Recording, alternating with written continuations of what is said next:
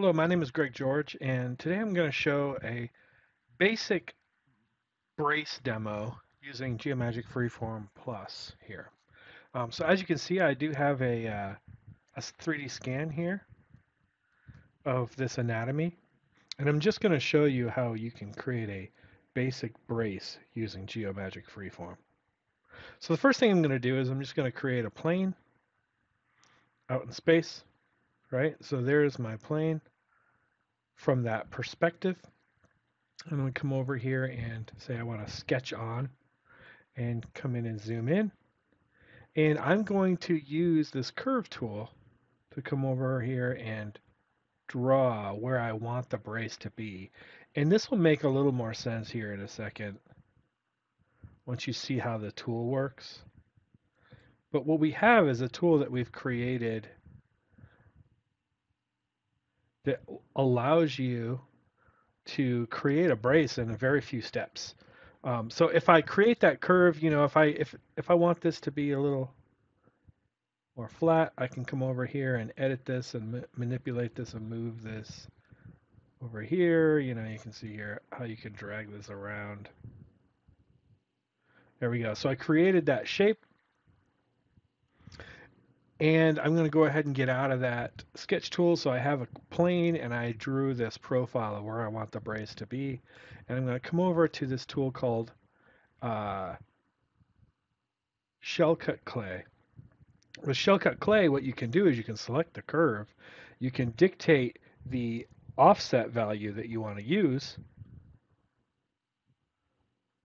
And then, so I'm going to offset a 4mm shape, and I'm going to hit apply. And what it'll do is it'll go ahead and create the offset shape and trim it to that object all in one step. So what it really does here is it creates an extrusion through, it creates an offset of the anatomy. It intersects the extrusion with the offset of the anatomy of the overlapping area, then Booleans the interior geometry away. So what that inevitably does is creates this offset shape. See that? It went ahead, and if I go ahead and turn the arm off, see, it creates that shape for me. So now I have this brace. Now, in this instance, because if I was going to print this, I would not be able to get my hand in there unless it was rubber or something. So now I'm going to go ahead and show how you can create a split along the side. So we'll go ahead and hide the brace, show the arm again, and activate its piece. And you can go ahead and you can use this 3D curve tool to draw right down the shape of the part. So if I come over here and I can follow, I'm just using the haptic device and I'm following the shape of the piece. And I'm going to turn on the fitting real quick. There we go. And now, essentially just drawing all the way down, create that shape there. So that's where I want my split to be. Now I have a neat little tool in here called the Ridge tool. With Ridge, what you can do is it's essentially like creating a sweep. It has these different sample profiles that you can use. In this instance, I'm going to use the square, and I'm going to create a tall square that's very thin that then we're going to use to Boolean away. Now you can plug in any shape that you want using a sketch. And what you do is you select this, and you see it does all the heavy lifting for you.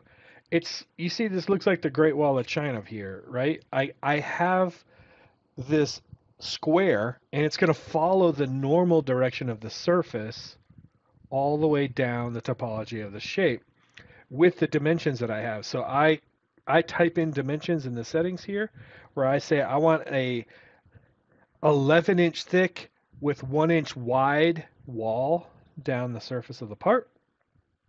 And it will create that following the normal, following the curve, of the piece. And then I can dictate what I want my resolution to be of that piece. So if I come over here and I'll say, let's do a 0.1 insert, and then it will calculate and create that shape for me. And then what I do now is I can take that ridge and I can turn on my shell cut over here, and I will just Boolean away, and I'll just get out of the command first. And I'll just come over here and say, I want to Boolean away, remove from the shell cut, and then go ahead and hide it. And then we'll activate the brace itself. So there we have.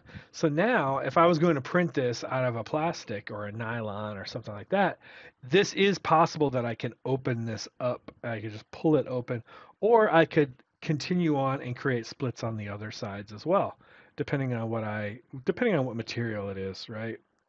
I could create a split and then create a split here and there and do it that way.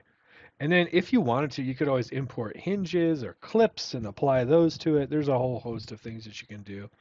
Now, one other thing that we might want to do that we see often is maybe you want to create some air vents or holes or something in here.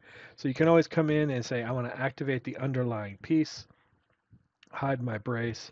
And if I wanted to draw again directly on the surface of the anatomy, you can create maybe air vent holes. Again, I'm not going to do this exactly perfectly here, but if I wanted this shape there, I could create that and then come over using the emboss with curve and then say what side that I want to emboss, and I emboss it thicker than the surface of my brace itself. So if I come over and turn the brace on, you'll see that there's that shape, and obviously I wouldn't want to get that close to the edge, but this just shows the concept here of what I would want to do, where I come down to Boolean, where I'm going to go ahead and Boolean that away.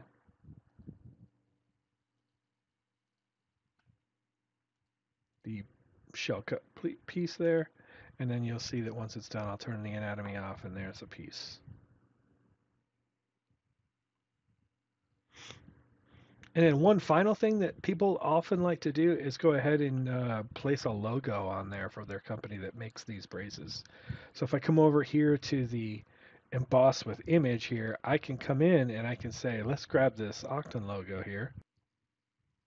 And I can just use the plus minus on my keyboard, zoom in,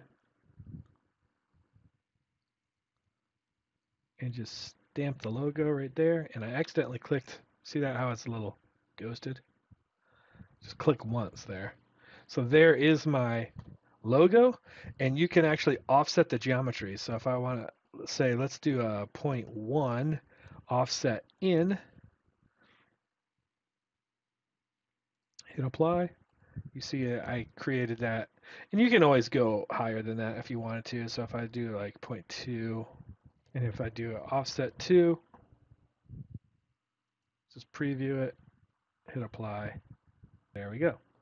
So you see here, we've created this brace from the anatomy. If I want to do it like a smooth on the anatomy, I can do that before I do the create the brace, stamp the logo. And then now, if you're ready to go ahead and create this piece, I can take this piece and say I want to export it. PLY, STL, OBJ, save out the pieces, and then go print.